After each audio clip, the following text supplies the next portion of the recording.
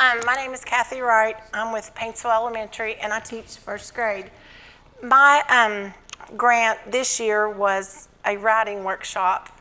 The title was Dream, Dream, and Write About It.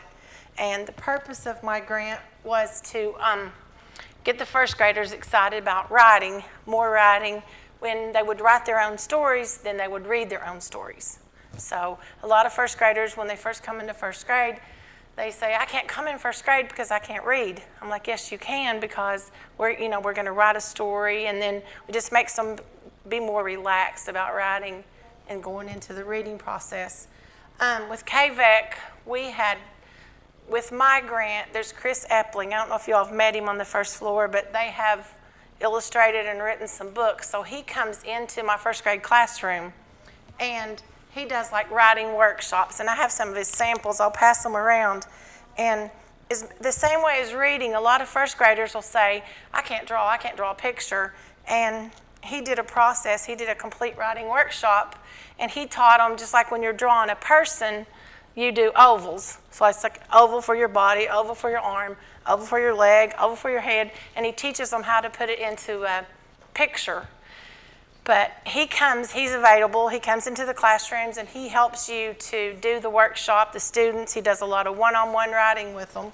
And so I'm going to flip through my PowerPoint real quick, but the purpose of the grant was to get them excited, which is what I already kind of told you that. This was the book, and I'm going to go ahead and let them circulate. One is in color. The one is in black and white. The students got a black and white copy just due to expenses of producing, and you've seen it, producing the book. So that's the cover of our book, Tiger Tales. The students illustrated it. That just tells a little bit about Mr. Epling. I'll just flip through it real quick. And this is when he came into the classroom, and this was what I was talking about when he teaches them to draw the character. He does it with the ovals. That's some of the students sharing some of their stories.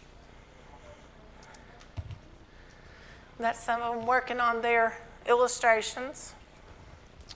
There he is with working through the process. There's more of them sharing their ideas. There's some with there's our librarian, and then there's one of our other kindergarten teachers with her daughter. And this was a different book. And what we did before we did the book I'm passing around, there's some companies, I know you all have probably seen them before, Student Treasures, and you can get these packets, and when you do these books, every child gets a book and they're free. So it's just a process that's inexpensive for the classroom, just when you're trying to get your students to do different books and different things. But these, each child gets one that's free. And we did a different one. But the only thing I'm wanting to do next year is each student to illustrate their own book. This book that I'm passing around has the whole class, but I want them to each one do their own books.